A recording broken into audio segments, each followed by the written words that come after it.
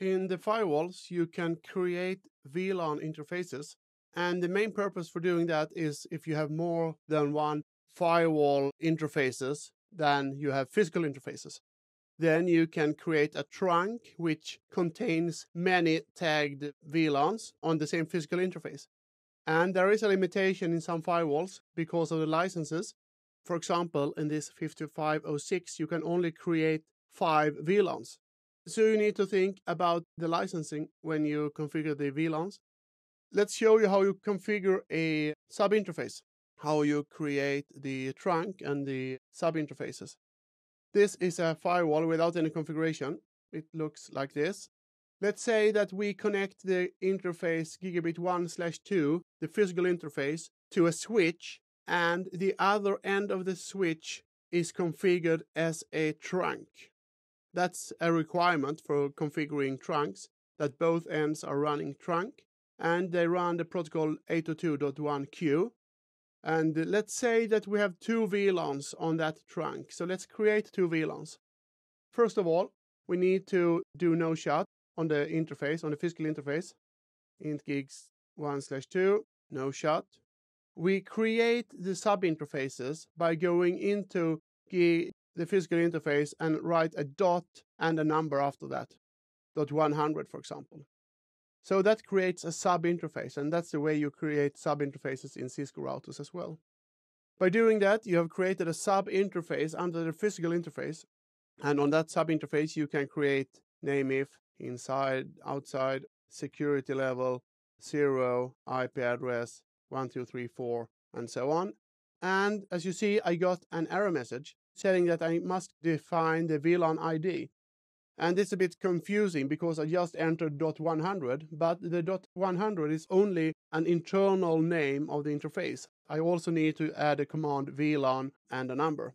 In most situations, I use the same number here as I use after the dot in the interface name, like that.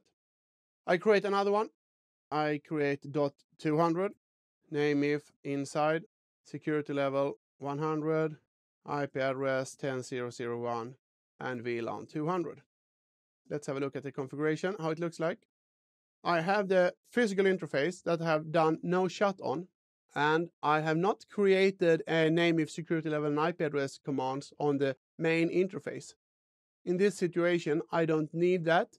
If you do that, what will happen is that this interface will be for the untagged traffic on the trunk. If you have a native VLAN in the other end of the trunk, for example, the default VLAN 1, then that is the untagged traffic on the trunk, and that is where you configure the nameif, security level, and IP address as well.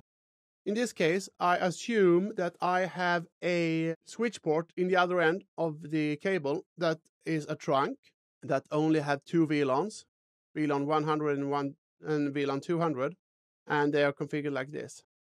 So the physical interface, gig 1/2, is connected to a switch that is configured as a trunk.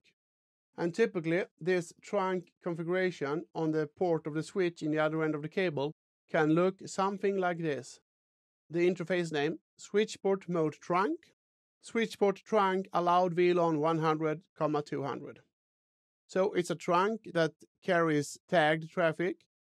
Actually, in some switches, you also need to set the switch port trunk encapsulation .1q.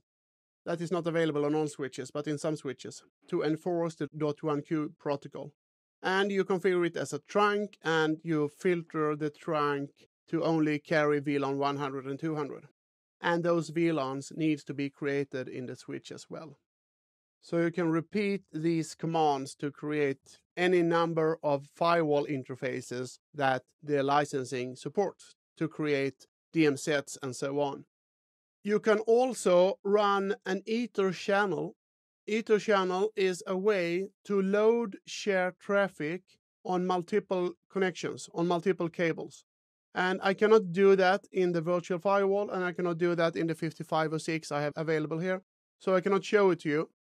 But if you create a port channel, an Ether channel in the switch end, you can bundle together more than one physical interface to a logical interface that is an Ether channel.